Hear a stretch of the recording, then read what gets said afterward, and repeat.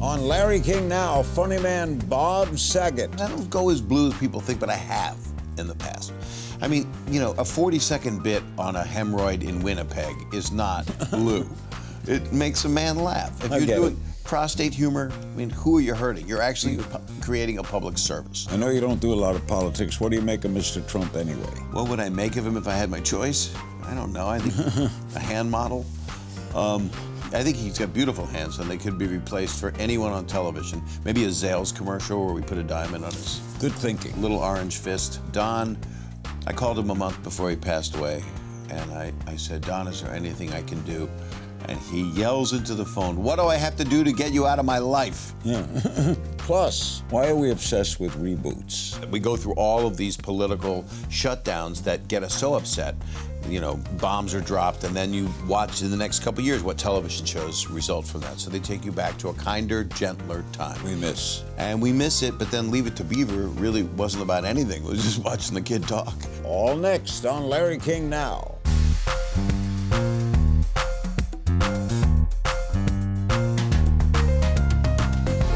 Welcome to Larry King Now. Today's special guest, actor, comedian, author, and TV personality Bob Saget. Bob shot to stardom as Danny Tanner on Full House, now rebooted as Netflix's Fuller House. He's also known for his hosting duties on America's Funniest Home Videos, his role on HBO's Entourage, and of course his popular stand-up comedy tours and specials, one of which garnered him a Grammy nomination in 2013.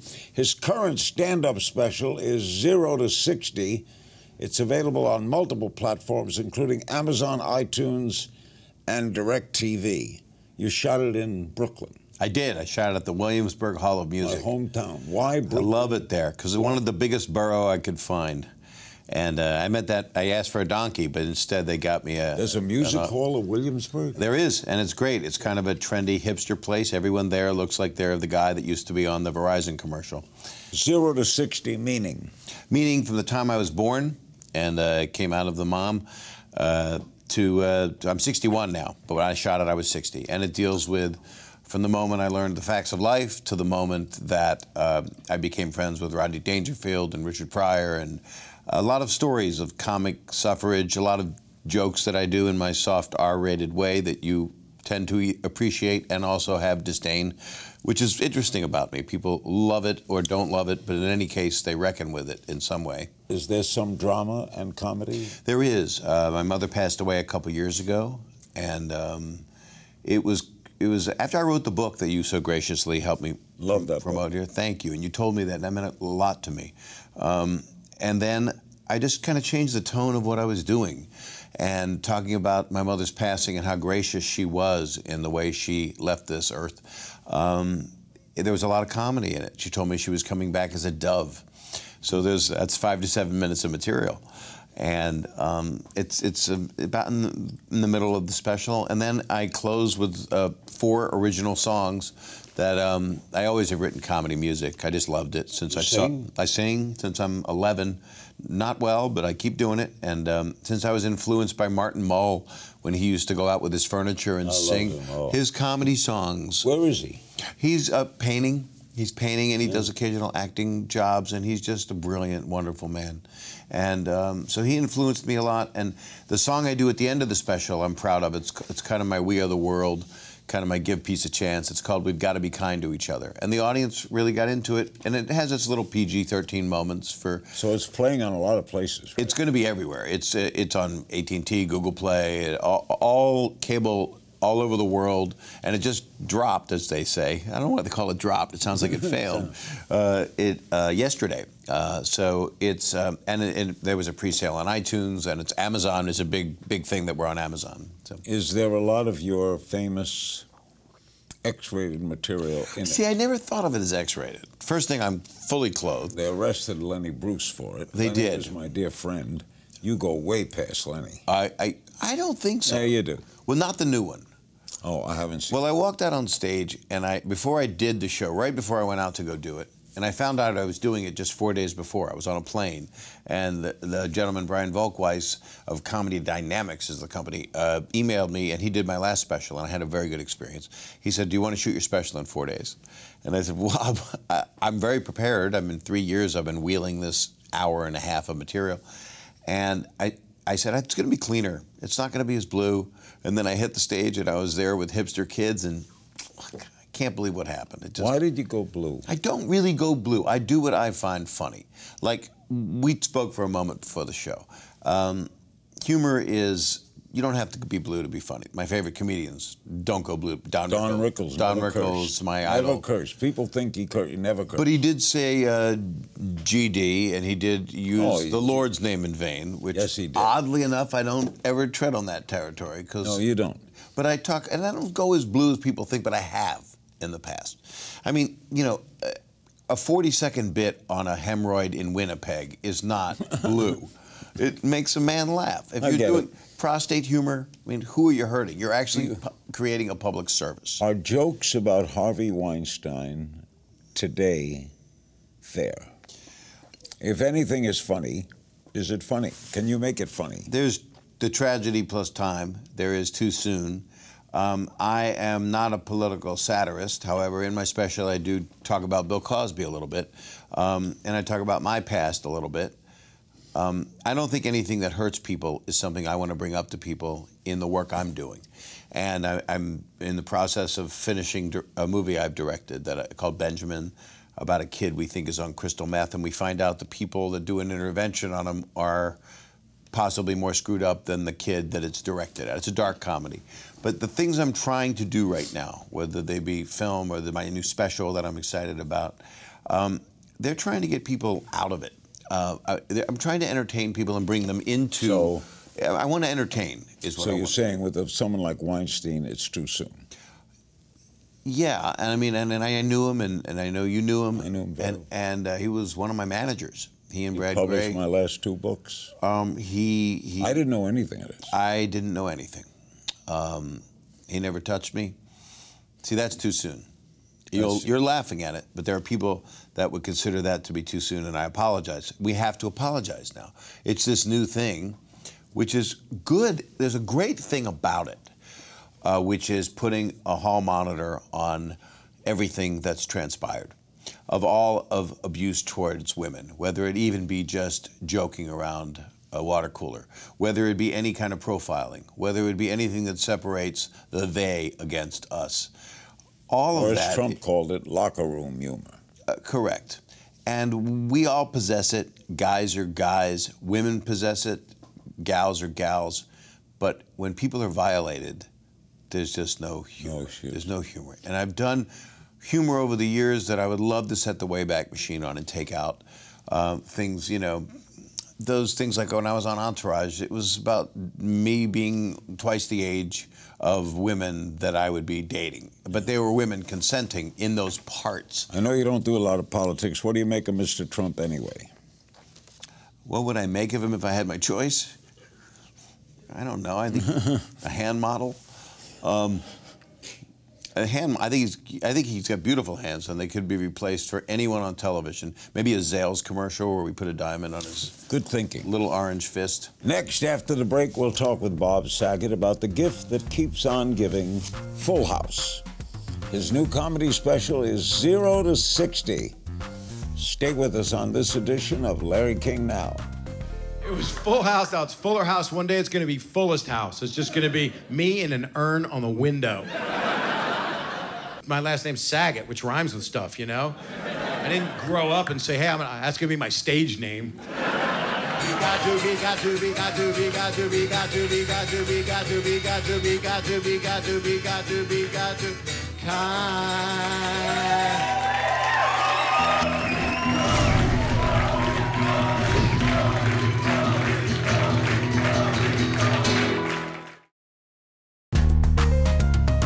Back with one of the good guys, Bob Saget. His special 0 to 60, available on multiple platforms, Amazon, iTunes, DirecTV. You can get it on your little whatever. If you have a little one. Yeah, if you have a little one. Yeah. Don Rickles. President can watch. Don Rickles, a close friend of mine for over 50 years. You said he was like a father to you. Yeah. How did this happen? Well, I had directed him in a movie called Dirty Work in 1998 with Norm Macdonald and Artie Lang, and he was just hilarious and ad-libbed this whole scene. I got in trouble because I let 2 cameras roll. I used the whole week's budget on Don Rickles of letting film roll. And Frank Mancuso, who I know is an old friend, ran MGM and was excited to have Don in the movie. And it was only a couple days with him. We were friendly. And then he just made fun of me on television, went on Tonight Show and said, Martin Scorsese, and now I'm with Bob Saget. Oh, I'm doing great. He was a special guy, though. So much love. He loved you. Oh, I loved him. How could we not? No malice. And this is a lesson for everyone, that when you go and you roast, and we're in a roasting world right now. We're in a world where people are making fun of people, but there's no punchline. It's just attack. And it's pitbull, and it's from doing the roasts that we see that are done sometimes well, like my friend Jeff Ross. He's got a good heart. He's the master. He's wonderful at it, but he's got a loving place he's coming from. A lot of people do it maliciously. Don, I called him a month before he passed away, and I said, Don, is there anything I can do? And he yells into the phone, what do I have to do to get you out of my life? Yeah. And I didn't want him to do this. That's the way he is. Okay. You miss him a lot, don't you? Oh, every day. Yeah. Tell me about Full House. How did you get that part of an everyday kind of father? Yeah. You were known as a blue comic. How did you get that? I was bluish. I would say I was. How did you get it?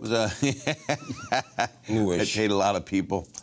I took a knee, but not in the dirty sense.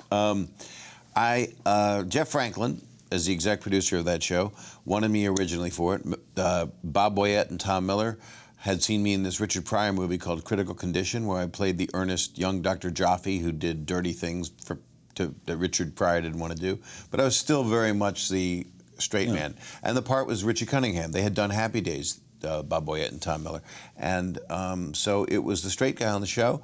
There was another actor, a very talented, good guy. And I always feel weird about it, but I was fired from a CBS show called The Morning Program against the Today Show and Good Morning America, and they asked me to take this part, and they reshot half the pilot.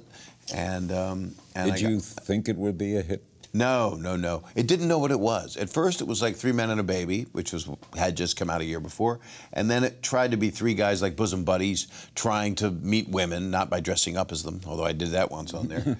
And then that was 8 years, and we could have continued another year on the CW or on the WB. I don't know what it was. It was 2 initials, and we did not continue. Now, what about Fuller House? Fuller House became this thing that Stamos just wouldn't let go of, and Jeff Franklin either, who created the original, and Netflix. You got to hand it to Ted and what they did. They believed that a family opening platform was there, and they were right. And the 3 girls, Candace Cameron and Jodie Sweetin and Andrea Barber, took over the parts of Dave, John, and I. It was kind of this weird... You go on it. I go on it a few times. In December, the first 9 came out. They did 18 this past year. So on Netflix, in December, the back 9, which I would love to go play with you after we're done here, they come out. That's why I do dirty humor, because that's my alternative. I know. It doesn't even elicit hardly any response, Larry. I mean, you woke up for this. How long can Fuller House go on? That's up to them. That's up to the lovely Netflix people. They're doing very well, apparently. Why are we obsessed with reboots? It's real simple. You think about Happy Days and how that came out 20 years later. We're talking about Cold War times, and then 20 years. Then we go through all of these political shutdowns that get us so upset. Bombs are dropped, and then you watch in the next couple of years what television shows result from that. So they take you back to a kinder, gentler time. We miss it, but then Leave It to Beaver really wasn't about anything. It was just watching the kid talk. But Happy Days gave you that family and gave you that. And Full House was that. And it's how do you survive with no mom and no dad? And we're talking about a lot of people that responded to the show because they would say to all of the cast members, I was a single mom, or my dad raised me, my mom passed away. I went to the house in San Francisco, which was your opening. You never were in that house. No. One time on For Conan, I did a bit. Pretended I never left it. After the break, a special game of If You Only Knew with Bob Saget, and you won't want to miss this. Don't go away. I'm not leaving.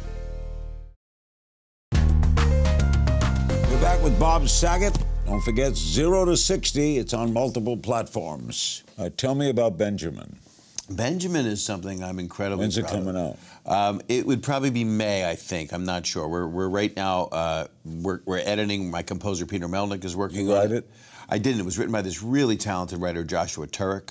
Young guy. He's not as young as he was. Are you Benjamin? I am not. I'm his father, Ed Thompson. Benjamin is my 15-year-old boy, played by Max Burkholder, who was on Parenthood. Very talented actor. And is it a comedy? It is a dark comedy. So it's got really good comedy people. Rob Corddry is the gynecologist who leads the intervention. Marilyn Ricecuff, very funny actress, plays my girlfriend who puts a post on Facebook to call the intervention, and that's not where you call an intervention from. Perry Gilpin is my estranged wife. So the people who do the intervention are worse off than... They're worse off. It's Kevin Pollak, who I know you like. I love him. And Sherry O'Terry and Dave Foley. It's a wonderful ensemble. Benjamin. Benjamin. Look forward in May. And I'm looking forward to you seeing it. Will you come back? I'll come back every day. I'll be at your house when you get there. We play a little game of If You Only Knew. Okay. What was your strangest fan encounter? Oh, that was, I was somewhere I won't say. A guy is in front of the hotel after my show holding my 8x10 and said, "Come on, we're going up to your room." Really? Really. So we went up to my room. No, so I got a patty melt. No, I called security. I switched hotels because he was camping out and was not going to leave, and it was kind of scary. Weird. Best piece He lives with me now. Best piece of advice you ever got? Rodney. Yeah, what did he have to do with your career? Rodney, I was 24. I met him at the Comedy Store in La Jolla. He said, "I love you, man. You got a Jewish head. You're screwed up. You're always going to be messed up in the head. You can't stop thinking. You're funny. You're always going to be funny, but you're never going to sleep." He was very funny. Very funny. And he knew it. He would, in the middle of his set, he would say to the audience in Vegas, "I'm funny, all right?" I left out the expletive.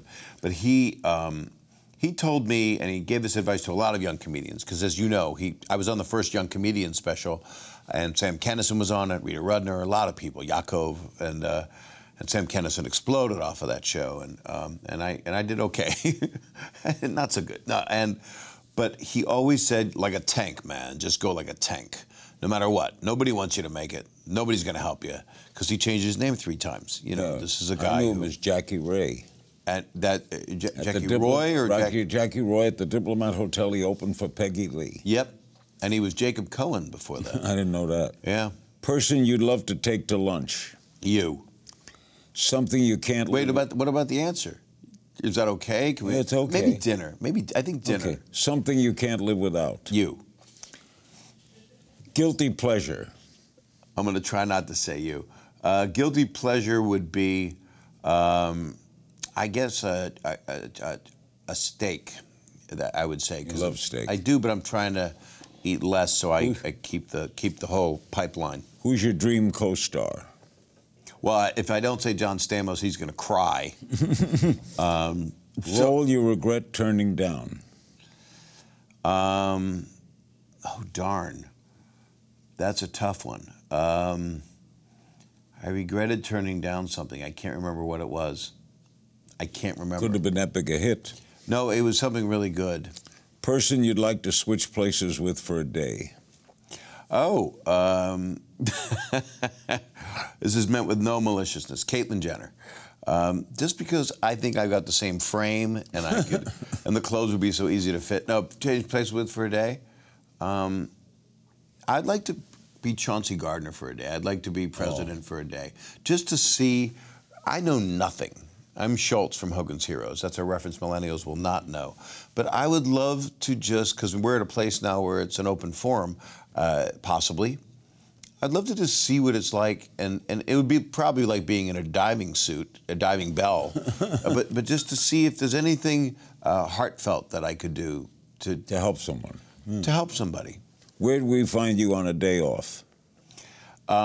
Well, I'm actually probably with my wonderful girlfriend Kelly. I met her. She's gorgeous. Thank you. That's why. That's not why I like her. Actually, she's a wonderful person. But the good looks don't hurt. But hanging out or with my kids. I'm actually gonna go see my daughter later today, and I love my children very much. So. Person you'd least like to be stranded on a desert island with.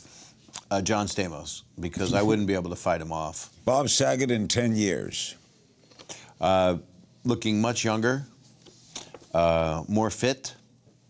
Kelly would be a much happier woman because of all that. And you're doing 14 years of Fuller House. My joke is it'll be Fullest House. It'll just be me in an urn by the window. I would actually, thanks guys, that's right from the special. But I would say that my three daughters are happy and healthy, and I should have made that a priority right away, because that is in the forefront. Who are your comedic favorites? There's so many. I mean, I love, Louis C.K., Bill Burr, Dave Chappelle, Chris Rock, Jerry Seinfeld. If you haven't seen, have you seen him lately? He's like better than ever. He's the great stand-up. He is the greatest. He's one of the greatest on this earth. And there's a lot. There's a lot of people that I really admire and look up to. With Don gone, there's no one that fits that mold, so we need new people. But we need people that are funny and thoughtful. I love all the political satirists. I'm in love with John Oliver. I'm doing my scleroderma benefit, which you've been gracious enough to always be conscious of and support. John Oliver's fantastic. John Oliver's fantastic. He's doing my benefit December 5th in New York. And I also have George Lopez is out there doing it, and Jeff Ross and Michael Che from Saturday. I love what Bill Maher does. I love what Stephen Colbert does. I love the political satirists that are helping me get my news, because that's almost the only. We get it. I need to get it that way, because it's too painful the other way. In our final moments, Bob will answer your fan questions from social media. His comedy special is 0 to 60. We'll be right back. Back with Bob Saget. 0 to 60 available on multiple platforms. Got a movie coming, Benjamin, and he's one of the good people. Some fan questions for you. Michelle Rangel on Facebook. Bob, how do you stay looking so young? Well, that's subjective. I mean, I don't know how I look today. What do you do? I don't do enough, but when I'm in good working order, I do my cardio. I do stay busy. I'm quite a workaholic, so I think that does do a lot. Good. During the movie, you watch me lose 10 pounds and put it back on. It's really exciting. Yeah. Danny Barbado on the Larry King Now blog. Where do you rank Danny Tanner among the all-time great TV characters? I reckon I put him in there as one of the better television dads. It's a two-dimensional character, so we're talking about a guy that says, "Now, honey, you shouldn't have a beer at the prom," but there's something about... What made him special? He loved his kids, and the thing that started the show, two of the things I wanted, well, three, were that he loves his kids more than anything. He loves hugging, so these are external qualities, and that he's a clean freak, which is just ripping from Neil Simon, Felix Unger. But I think the thing that set him apart was his deep, deep love for his kids and open communication. And that is what I think people loved about the character. And people, when I did the show, didn't love the character. I got a lot of flack for it. Really? They saw him as geeky, and they saw him as just a nerd burglar, and Stamos was Fonzie, and I was Richie Cunningham, except Ron Howard never came off as geeky. He came off as earnest. Yeah. Donna also asks, is there another sitcom you wish you could have starred in? My Mother the Car. That was funny. It was funny. Nobody knows what it is, but Dick Van Dyke's wonderful brother, Jerry Van Dyke, was talking to a car. Who was the car? Aunt Frances? It was his mother? I think it was Aunt Frances. I think it was Aunt Frances. But they should bring that back. I want to be in it. I want to talk to my mother as a car. DD223 on Twitter. I know her. No, I know. Any chance we could see you do a Dirty Work sequel? People have talked about that. Norm Macdonald, we had lunch. Funny guy. Very funny. One of the funniest people alive. And we're close. And he said the name of the movie should be Dirty Work 2, Keep Artie Alive. Because Artie Lang, a dear friend, also has self-proclaimed many issues, and we want him alive. And I came up with a premise for it. I have the premise, but I don't know. I don't see anyone jumping at it. And I don't know. He wrote a very funny book, Norm Macdonald. Oh, Norm did. Oh, yeah. It was very didn't know opposite. What was true and what was not. No, and he talked about Don in it. Yeah. And it was not what he meant at all about Don, because he revered Don. Yeah. But Norm's thing is what we always shared was our reverence for Johnny Carson. And was, no matter what conversation, look at in Karnak impressions, and that's all. That's my whole Johnny Carson. Jackie Burgess III on Facebook. How do you react when you hear backlash to your blue comedy? I don't really hear it anymore. I did when I did one called That Ain't Right on HBO, and one guy, I was at a benefit for Scleroderma Research Foundation, and I was about to take the stage, and the guy said, "Why did you do this?" And I said, "Because I find it funny." So I do what I do. I march to my voice, and I don't think it's kind of equal now. The notoriety between being America's dad, and they've kind of retrofitted the Danny Tanner character into the new series to be not my stand-up, but more of what the man would grow into 30 years later. Wonderful having you, Bob. Thank you, Larry. Big thanks to my guest, Bob Saget. Be sure to watch his comedy special, 0 to 60, now available on multiple platforms, including Amazon, iTunes, and DirecTV. And as always, you can find me on Twitter at King's Things. I'll see you next time.